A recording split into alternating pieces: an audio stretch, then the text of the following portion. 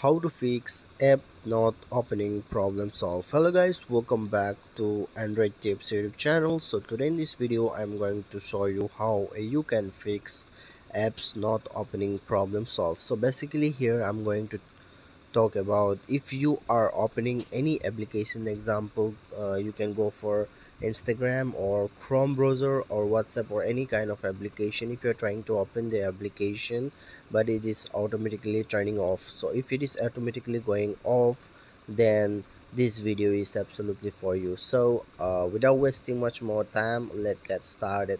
So guys, basically here, let us go. First of all, what you need to do here, go to your I mean uh, go to your Play Store, and then here you have to search for the particular application. Example, let us go for Chrome. Okay, Chrome. So you have to search for Chrome. So if you're trying to open Chrome and it is going automatically back, if it is going back, then what you need to do is that you have to make sure that you update the application. Okay, make sure that you update your Chrome application from Google Play Store or App Store. If you're using iOS, go to App Store. So after doing this, you can check it out the problem has been solved or not. Guys, if it is again not solved, then what you need to do here, you have to go to your phone settings.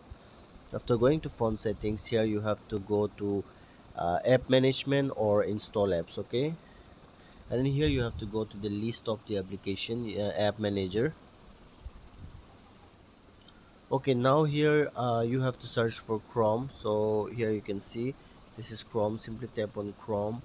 After tapping on Chrome, you have to click on force stop button, and then you have to stop the force, and then here you have to click on storage usage. Okay, simply tap on storage usage, and you have to click on clear data, and then here you can see clear all data here on the bottom. Simply tap on clear all data and click on OK, and then it's done.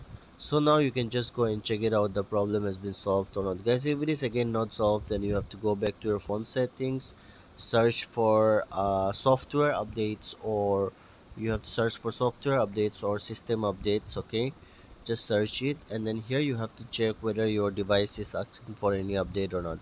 If your system is, or if your device is asking for any update, make sure to update your phone, and then you have to switch off your phone and then switch on it. The problem will be absolutely solved. And the last bonus tips I'm going to share with you is that you have to delete the particular application which you are facing difficult to open. So you have to delete it, and then you have to reinstall it. Okay, you have to